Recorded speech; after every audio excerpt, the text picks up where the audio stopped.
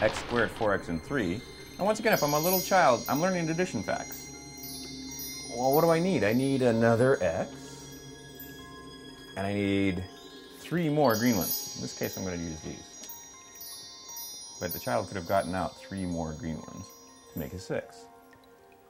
Now, form a rectangle, count the sides. As if I put this here and put the rest of these on top, uh-oh, they're not going to fit.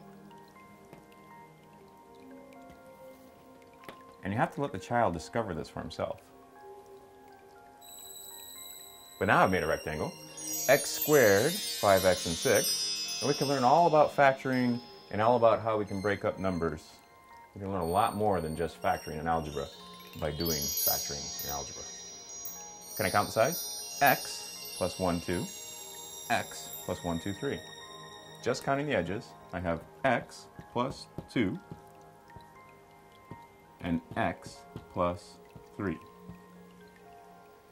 I've seen students in near tears because they had a difficult time using FOIL and other techniques and algorithms and rules, and it's this easy. Simply form a rectangle, count the sides. And once again, because we only have an hour here, I can't get into negative coefficients and so forth, but just you can see that we can teach the mathematics using these blocks very simply and easily.